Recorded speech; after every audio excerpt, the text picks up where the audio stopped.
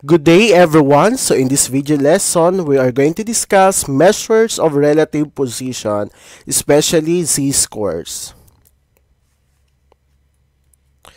A z-score measures the distance between an observation and the mean measured in units of standard deviation. So we're going to use this formula, value minus the mean all over the standard deviation. For population data, we're using this formula. So this is x minus the mean. So we're going to use this symbol, the mu symbol, over the standard deviation.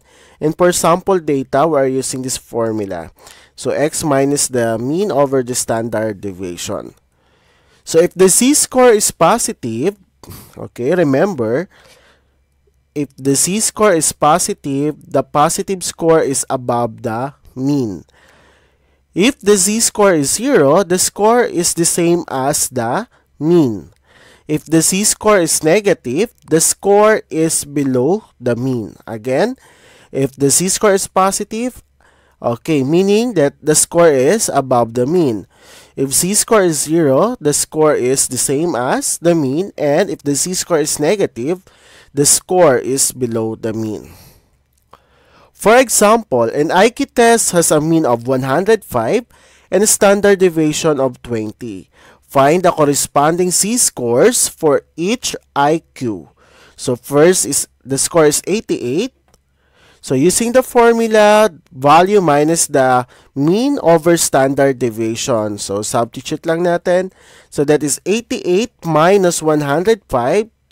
So the value of mean is 105 over 20, or 88 minus 105 divided by 20. So the answer is negative 0.85.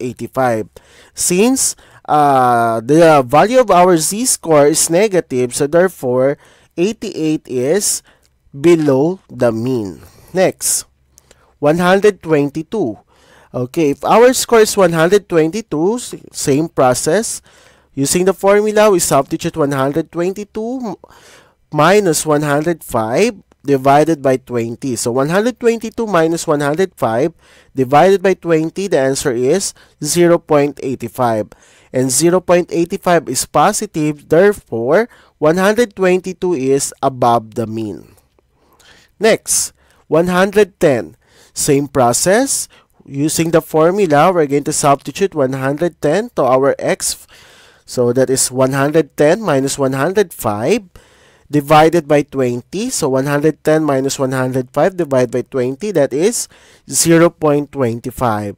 And then 0.25 is a positive number, so meaning our z-score is positive, therefore 110 is above the mean. Next, which of the following exam grades has a better relative position? A grade of 43 on an algebra test with a mean of 40 and the standard deviation of 3, or a grade of 75 on geometry with a mean of 72 and standard deviation of 5. So in order to find which of the following exam grade has a better relative position, we need to find out the z-score of the two tests. Okay, first the algebra test with a score of 40 with a grade of 43. Okay, well, let's find out the value of the z-score. So 43 minus 40, why 40? So that is the mean value. So 43 minus 40 divided by 3, the answer is 1. So in algebra test, the z-score is 1. Next, for geometry test, with a score with a grade of 73, so that is what? After that, a grade of this is okay, for a grade of 75 for your geometry test, so that is 75 minus 72 divided by 5, and that is 0.6. So what do you think? So which of the following exam grade has a better relative position? Since in your algebra test, the z-score is 1, and for geometry grade, no, that is algebra, yeah, and for geometry, that is 0.6. What do you think? Okay, since the z-score for the algebra test is larger, the position in the algebra test is higher than the position in the geometry test. Okay? Another application, Raul has taken 2 tests in his chemistry class. He scored 72 on the first test, for which the mean of all score was 65 and the standard deviation was 8. He received a 60 on the second test, for which the mean of all score was 45 and the standard deviation was 12. In comparison to other students, did Raul do better on the first test or the second test? Okay, let's find out. So for a score of 72, so 72 minus 65, since that is the mean of all score, so 65, and the standard deviation is 8. So 72 minus 65, that is 0.875. So again, 72 minus 65 over 8, that is equal to 0.875. And that is for the first test. Next is for the second test with a score of 60. So that is 60 minus 45. Since the score of Raul on the second test is 60 minus 45, that is the mean of all score in the second test. 60 minus 45 divided by 12. So that is 1.25. So therefore, did Raul do better on the first test or on the second test? Yes, Raul scored better on the second test than he did on the first test.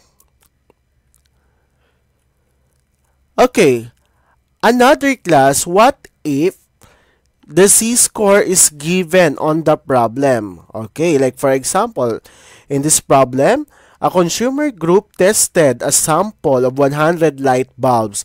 It found that the mean life expectancy of the bulbs was 842 hours with a standard deviation of 90. One particular light bulb from the Dora Bright Company had a z-score of 1.2. What was the lifespan on this light bulb? Again, in this problem, okay, the value of z-score is given, and that is 1.2. So how we're going to, so meaning x is unknown in this problem. So how we're going to do it? Applying same formula. So let's get first the given value in order to find the value of x. So the z-score is 1.2. And the value of the mean life expectancy of the bulb was 842, and the standard deviation is 90. So using this the three given, so we're going to substitute in the formula. So 1.2 is equal to x minus 842 divided by 90. So kapag ganitong equation, we are going to apply the LCD or simply multiply 90 to 1.2. So 90 times 1.2, that is 108, is equal to x minus 842. And after that, solve for x. So x is equal to 950. Why? Because negative 842, meaning you're going to add on both sides 842, or simply transpose negative 842 to the left side. That's why the value of x is 950. So therefore, the light bulb had a lifespan of 950 hours. Thank you for watching this video. I hope you learned something. Don't forget to like, subscribe, and hit the notification bell para updated kayo for more video tutorials. This is your guide in learning your math lessons, your Wow Math channel.